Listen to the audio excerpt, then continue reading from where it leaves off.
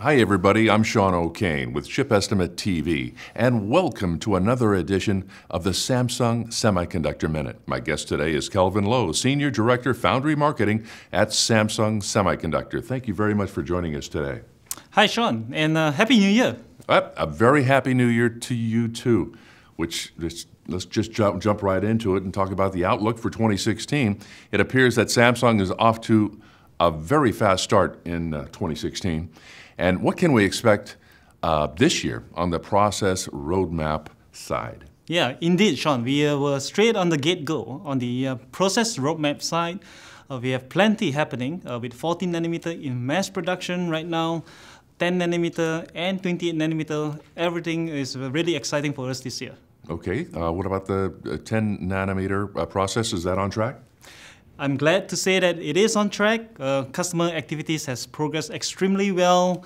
We are very positive about going into mass production by end of this year. Okay, and is 28 nanometer FD-SOI, is that in mass production? It is also, Sean. We have been running lead products for customers. Some of the products have already been placed into end commercial devices. We're eager to see them on the shelf. And we're not stopping there. There's many more customers and additional products that we are engaged with. Very nice, very nice. So how do cadence design flows and IP map into these process nodes? That's the 10 and 28.